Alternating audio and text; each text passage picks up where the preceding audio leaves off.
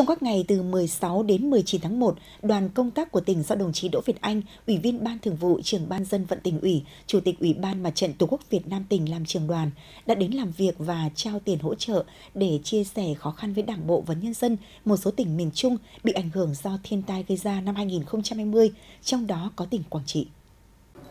Tại buổi làm việc, đồng chí Đỗ Việt Anh, đại diện cho Tỉnh ủy, Hội đồng Nhân dân, Ủy ban Nhân dân, Ủy ban Mặt trận Tổ quốc Việt Nam tỉnh đã trao số tiền 1 tỷ đồng cho Ủy ban Mặt trận Tổ quốc Việt Nam tỉnh Quảng Trị. Đây là đợt thứ 2 tỉnh Ninh Bình hỗ trợ cho địa phương này khắc phục hậu quả do mưa lũ. Trước đó, đợt 1 đã ủng hộ 500 triệu đồng. Đồng chí nhấn mạnh với truyền thống tương thân tương ái, Đảng bộ và nhân dân Ninh Bình luôn dành tình cảm sắt son, nghĩa tình với đồng bào miền Trung ruột thịt, đặc biệt là trong thời điểm thiên tai xảy ra gây thiệt hại lớn về người và tài sản.